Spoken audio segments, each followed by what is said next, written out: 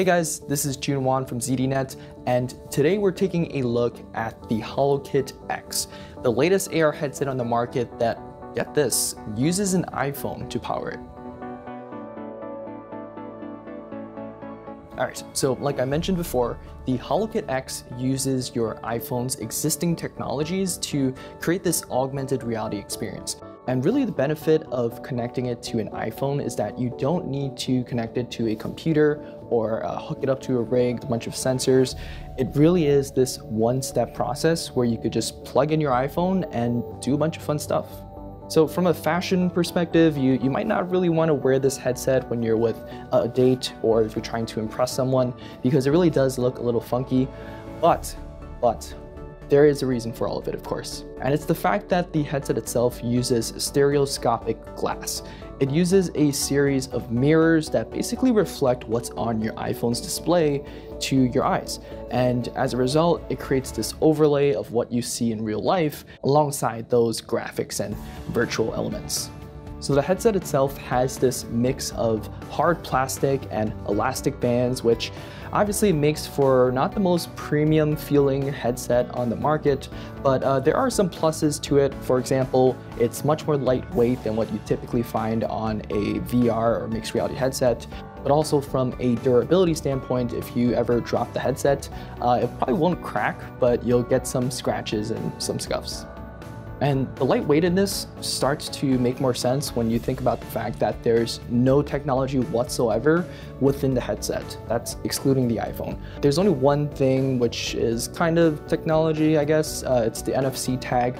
The company says it's used to basically help the HoloKit app detect what iPhone you're using so that it could basically scale out the visuals to match the display size. My biggest complaint with the headset is the fact that it only has a 60-degree field of view. I think that's a little too small, especially for these headsets.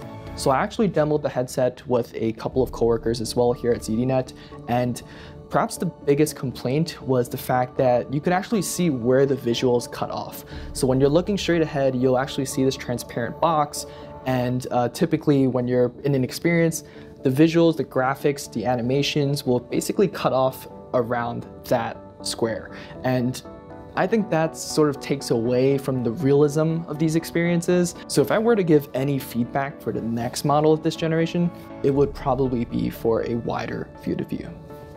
In terms of iPhone support, the headset works with anything from an iPhone 14 Pro Max to an iPhone XS, which is actually a pretty good range. I'm assuming that a lot of people probably own an iPhone within that spectrum. The company recommends using an iPhone with a LiDAR sensor, so anything from an iPhone 12 Pro and above.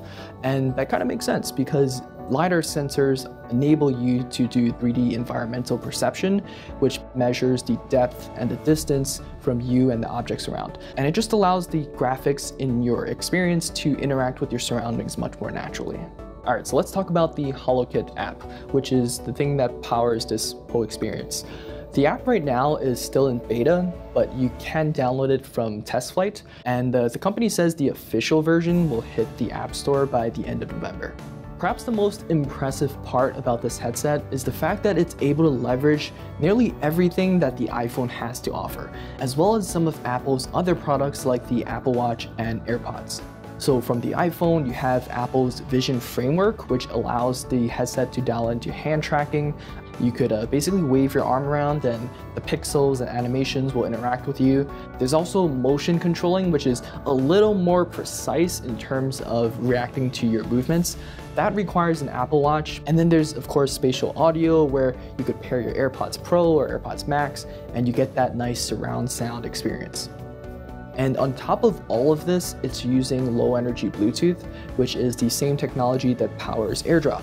And that's being used to connect to local channels so that you could play with other folks who have the HoloKit X, or spectate someone who's playing with it using your iPhone or iPad. And this spectator mode, which is actually doing the recordings that you're seeing here, is pretty underrated. In my opinion, these headsets typically isolate the user from everybody else, but with spectator mode, you're basically interacting with those around you as well. All right, so there's one thing I haven't told you guys yet, and that's the price of the headset.